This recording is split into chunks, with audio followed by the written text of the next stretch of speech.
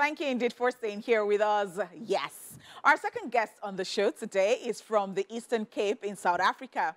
He is a semi-pro rugby player and now a reality star. Ladies and gentlemen, welcome to the show. Ex-Big Brother Titan housemates, Juicy J! Talk to me. Who's your daddy?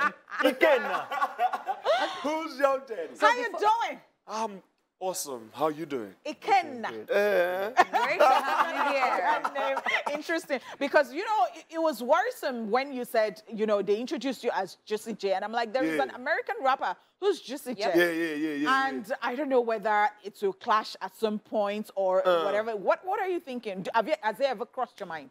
No, it hasn't. It hasn't. I mean... So now that I mentioned it, what do you think? Well, there's only one me. Okay. So you don't want to care whether there's only one Juicy J. There's only one juice to the J. Okay, you know what I mean? But why Juicy J? Because your name, do you have a J in your name? Can you pronounce your name first? Siyamthanda Jwatu. The Jwatu is my surname. What does it mean? Siyamthanda means we love him. Okay. Yeah. So how did you come about Juicy J? Okay, Juicy J, I got it from my rugby background. Okay. With my rugby teammates, okay. right? So one of my friends was like, hey, Juice, J. I'm like, oh, wow. I asked him, like, why are you giving me this name? It's like, you know, like, look at you, you buff. So, like, Juice is associated with steroids. Like, you normally tease me about the way, like, you on steroids, definitely. And then I took that because my nickname was like short for Siyamthanda, like Sia. Yeah. So I just put it on my my profiles and stuff when I do my rugby profiles. So this time around, I was like, okay, listen, I have a nickname now. Let me just go with Juice J. All right. And then the commentator blew that thing out of proportion because I remember I went into a game and I made a no-looker pass to my teammate and he wouldn't score a nice try. So it went sick on the socials. I guess. Yeah, the coach was like, Juice J. I can imagine. So I moved with it, you know. I moved wow. like, Sia is very common in South Africa. Like, Yeah. Sia. Like, let me bring in something fresh, something new. I get you know? it. There was a Sia in the movie I let's- watched recently. Let's too. talk about the reality show, the Big Brother Titan show that you just came out from. What was coming from your background, rugby and all that stuff, what was the reason why you said, you know what, I'm going to go for the show? Let me take my shades off. At the time, right, last year, September, I had a surgery on my knee. I did my ACL reconstruction. So 9 to 12 months recovery time. So I was like, you know what, I want to use this time, in as much as I'm doing my recovery, I want to use this time to do something that I wouldn't normally do due to my rugby program because it's very hectic. So I don't get to do other stuff. Maybe if it's traveling, whatever. Okay. And I've been wanting to being like on reality TV shows. Like I remember there was a one before Big Brother that I auditioned for. Oh, wow. But I didn't make it. I made it to the last round of audition. You know, but I really couldn't make it. So and I wanted to tap in so much into the media space because I feel like I have outside rugby, I have the character, the energy for it. I feel like it's something I really do well in if it's outside the rugby. Remember we went to COVID, right? And at the time when I was sitting down, I was reflecting, I was like, if this thing could be taken away from me, then who is Siyamthanda Jwatu? Because I placed my identity so much in rugby Wow. that I didn't see myself worthy enough. I didn't see myself as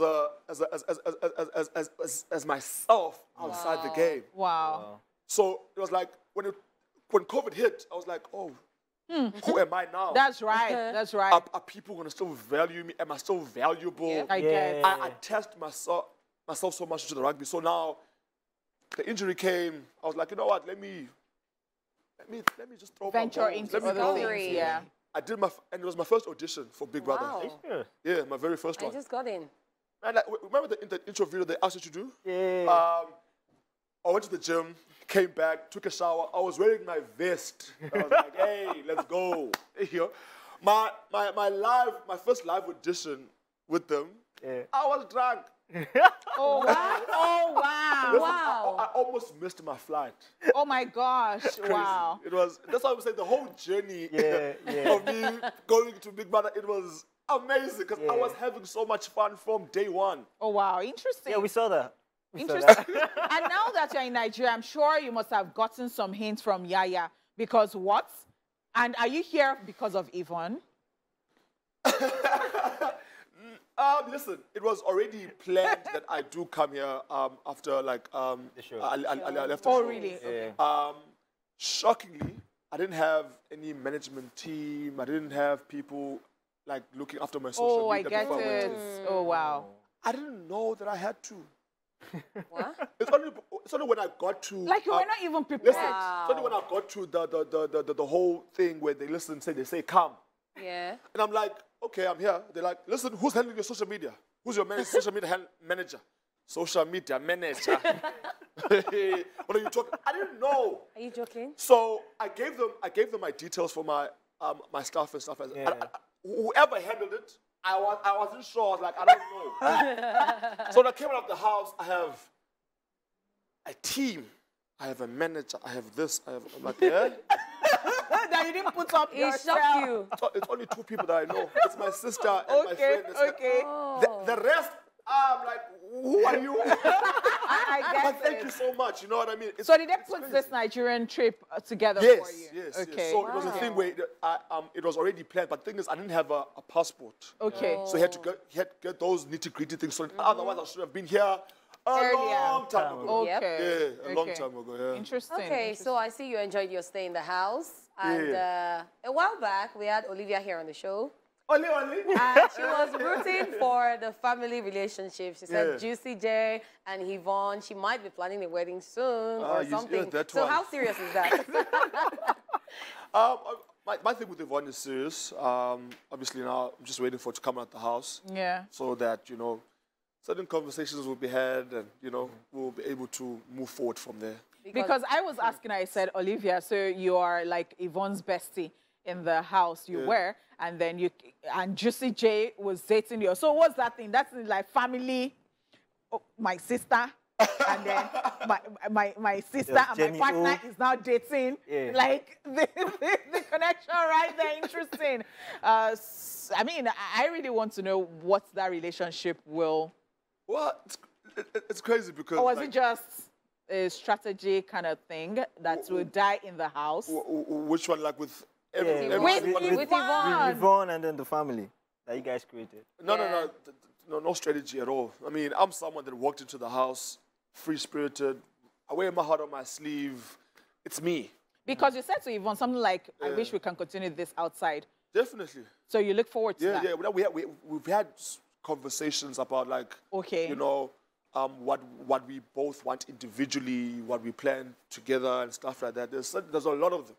Hence, I'm just confident in the conversations that I know I've had with her. Yeah. Now, what even drew you to her? Because, I don't know, perhaps she had this standoffish kind of, you know, look. Yeah. And I'm just wondering, at first, when you saw her, were you drawn to her immediately? Or you were like, When I first saw her, I was like, wow. I was like, whoa! Hey! You know? She's a very gorgeous person. She's a very gorgeous human being, man. Like, she's beautiful. But was she looking like somebody that was approachable? No. Yes, that's. I think that also kind of like made me like, okay, I like this energy. I remember when know she, what I mean? I remember Like- when she So went. guys are attracted to that energy. Me, I liked it. I was like, Okay, each to his own. okay. I remember when she went in and they asked her, "What's your strategy?" And she's like, "You know what? I'm here for my brand. I'm all about my brand." And then Juicy J just happened. And she became a lover girl. Like you guys had so many sweet moments. Yes, you guys did. And you had even a ate lot her of fan soup. conversations. How did you feel about that? You know. She made it. Oh my God, he's so Hey. proud. She made it. Hey. Like my girl made it. Okay, so now let's talk. Okay, so I have a lot of questions for you. Ladies and gentlemen, welcome back to the show. We still have reality star Juicy J in the building. And I would say, AKA Ikenna. I must say your energy is so contagious. Wow, it You is. are so warm, pleasant, lovely, good energy all around. I mean, this particular song, you know, won Grammy when you were away doing your thing. Is it? Yep, it is. Yes! Won a Grammy Award. Above our own Burna Boy song, Seth. It was in the see. same category. I mean, best global music performance or something, yeah. Too bad I was in the house. I've probably been witnessing front row seats. You Just chill and be like, hey, you go. And that reminds me of your parties that you were having. The first time you guys had your Saturday party, I was really looking forward to it because I tweeted when you entered. I said, oh my gosh, I can't wait. This one that they brought South Africans with Nigerians, that the way they dance, that I can't wait. I'm looking forward to the Saturday party. The first one, oh man. And they even told Nigerians downstairs, so nothing. We did not like it, so we were not having it in Nigeria. We said, what is this? Who is this DJ? And then you people, the song will be slow, and you'll be dancing to it. I'm like, who are these South Africans? We were complaining the very first time you guys had the party because we could not understand that DJ. Like, what was this nonsense? Which DJ? It was, I can't even remember his name, but it was the very first one. We're like, and these South Africans are dancing. My guy, Ebubu, he just went to sit down somewhere. No, because we're looking forward to the dance. Like, I love his energy. He was just jumping everywhere. But that day he did not jump. Party. Hey, Ebubu. Hey, my boy. So quick one. There was something that happened in the house, and someone said, this South African Sha. Did you get upset with that? Because she apologized later. I wasn't paying attention. Oh my you God. didn't know about it. Olivia. I wasn't paying. It was Olivia. It was Olivia who said it. I'm not gonna lie. I wasn't paying attention, but someone came to me after. I think at that time we were about to go for the nomination and stuff, and then someone came to me is like, the reason why that you guys are up or got nominated is because of what she said. I'm like, what did she say? And then they started filling me in, and then. Next thing, she's calling a meeting. She wants to obviously apologize. I'm like, guys, which house am I living in? You were just in your own world. In your world. It's crazy how a lot of things just flow by me. They're just like, you know, because people are kind of like, people will be sitting in the corners and be like, and I'm sitting next to them. I'm like, what? They're just having fun.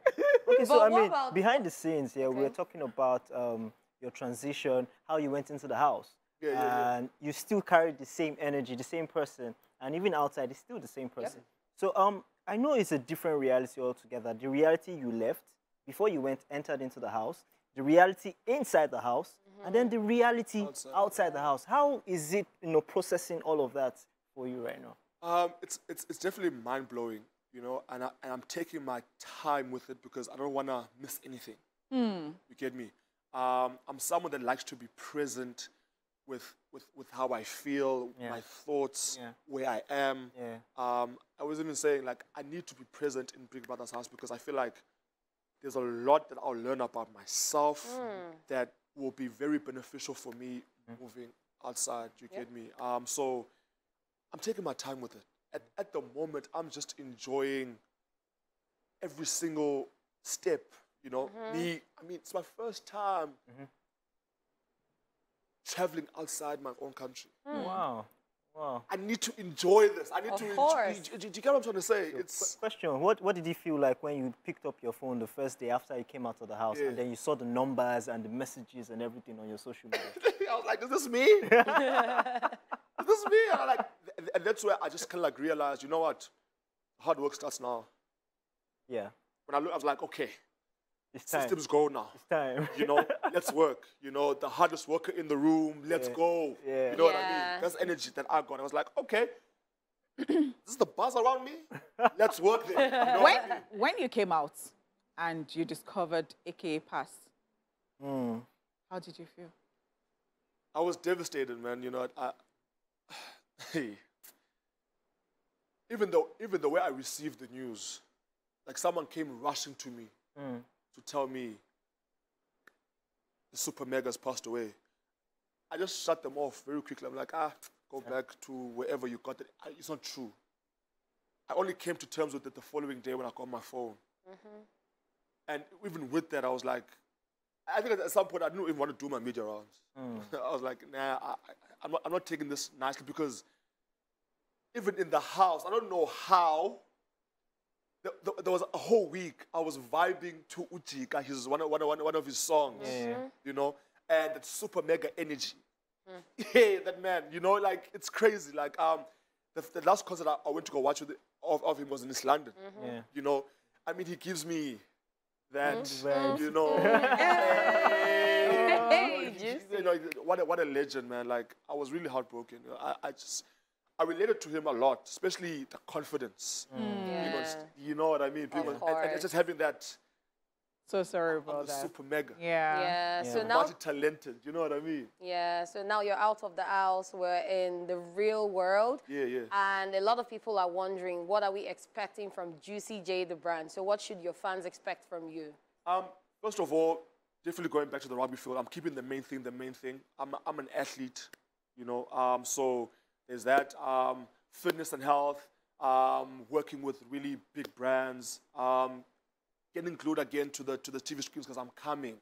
You know, I'm not leaving the screens. I'm coming back. You know what I mean? Whether it be acting, whether I'm hosting, whatever it is, you're gonna still see me on your screens, just like now. Love that. Entire in your screen right now. Yes, you are. Exactly. We wish you the very, very best. I mean, keep it up. I love this energy. It's so wonderful. Yeah, that's right. Okay, well, this is all we can take today and this week. We want to say a very big thank you to everybody for being a part of Entertainment Splash this week and today. Of course, I've done this with... thank you so much, our guests. Thank you. Juicy J. for having me, guys. Yes, Thank you so Juicy much. J. Catherine, J. Paul, I am Honeypot, and of course, we will catch you Monday, bigger and better. Do not forget that you can always watch our shows on YouTube. There will be a recap tomorrow, and well, we just love you.